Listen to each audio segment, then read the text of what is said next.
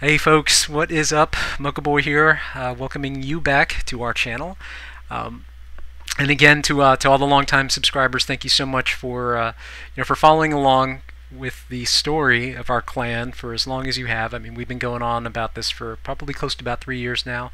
And again, if you guys are just finding us, take a chance or take the opportunity to hop into the channel and take a look at some of our playlists. We put out a lot of content to new players who are focused on wars and things like that, and just how to get through the game without losing your mind or losing your shirt.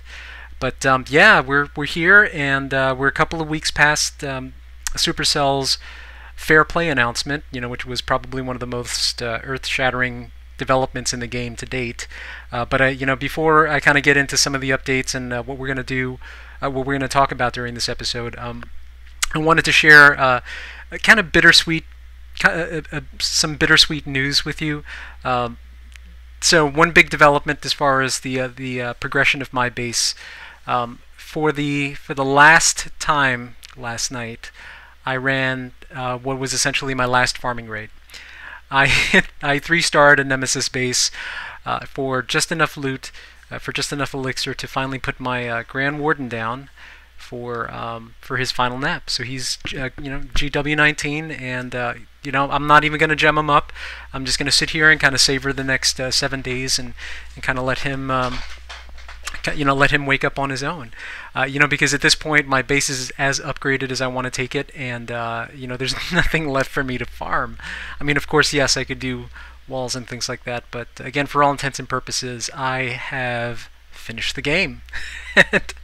and it's weird. I'm not gonna lie. It's after nearly 3 years of kind of planning things around when to go in and pop bubbles, or planning things around upgrades, big upgrades, big marathon farming sessions.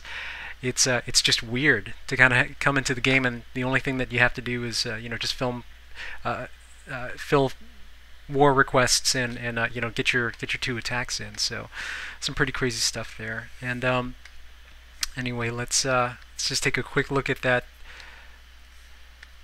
replay.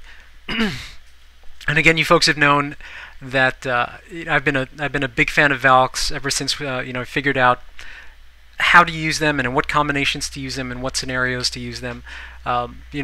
It's amazing to see that the base that started this whole madness with trying to figure out how to tackle it was the base that I ended with, to complete that last level of the Grand Warden. And this is a maxed out Town Hall 11. I don't have my Grand Warden for this. I do have the only other difference here is that I do have Max Valks, which was the one addition from earlier attempts at these strategies. But as far as the script is concerned, it's the same thing that I do in every single one of these attacks. You get the AQ healer working on one side of the funnel. That's that side over here. You get the kill team to go in down one other side of the funnel, and then once you have that inner core breached with that Eagle artillery already kind of half damaged with those four earthquakes, everything will just naturally stream into the core. Now, an interesting thing there, and I'll show you this as we look at some more of these replays.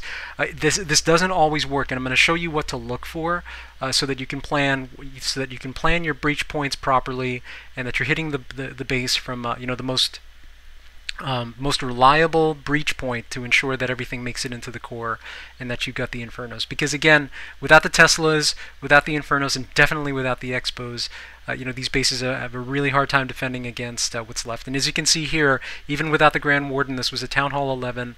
Was able to go in, clean this guy out for for what was left of his loot, and then put my Grand Warden down for the last time. So really weird feeling, kind of bittersweet, but in the same vein, I'm glad, because now I can just sit back and relax and enjoy the game after all this time.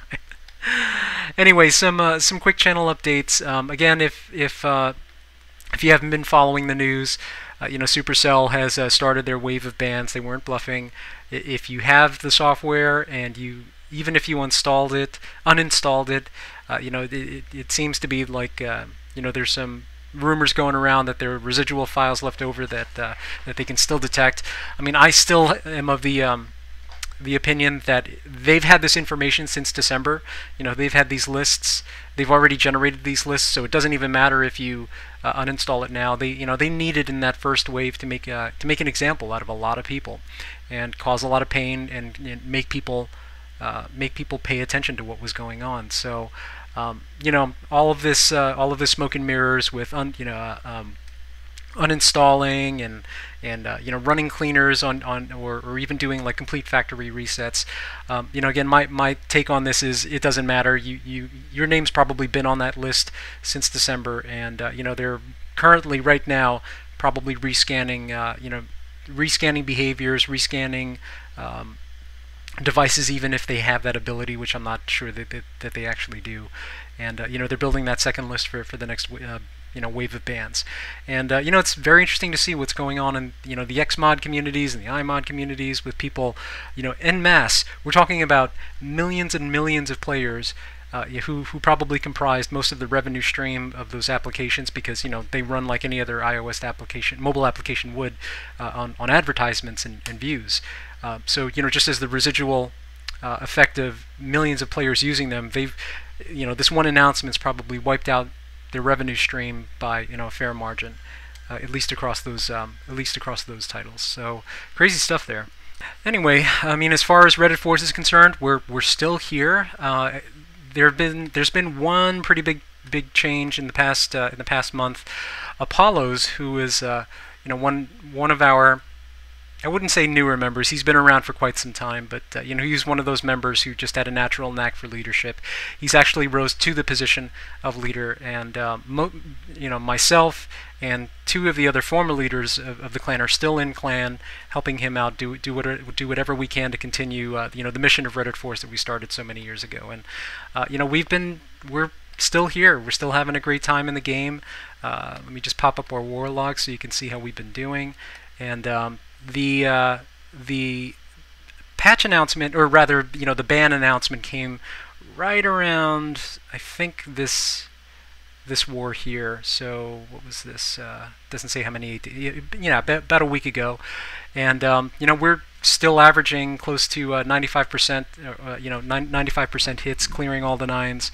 Across the bases as we go. But we did have one rematch with Peter $17. Peter $17 Awesome.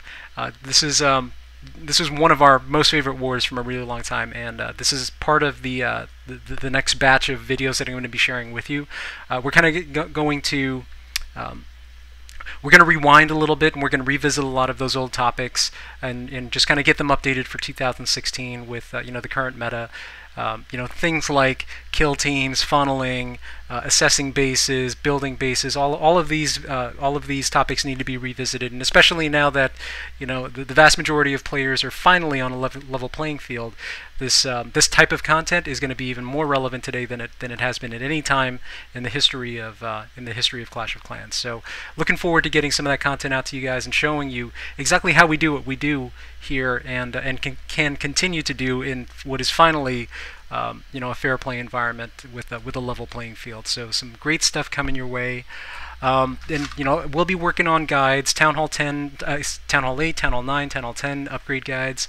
And let me just give you a little peek here. Clan, this is my little mini. Where are you, little guy? Little Mocha. So this was, just a little account I had that I've been working on. No gems, just upgrading as I can. As you can see, I stopped upgrading the defenses, and I've been working primarily on walls and elixir upgrades. So, been having a lot of fun with him in some of the mini wars. But we'll be looking forward to getting him up into the Town Hall 9. Up into the Town Hall 9 bracket, and getting some action going there. So fun times ahead there. Now, I mean, as far as the future of the channel and the future of the clan, again, if you are looking for a clan to learn 3-star strategies and work on your war game, and that's something that you can be focused in, definitely come give us a look. Just look us up in game using search Reddit Force. And just come with an open mind and a good attitude, and you'll fit in just fine here.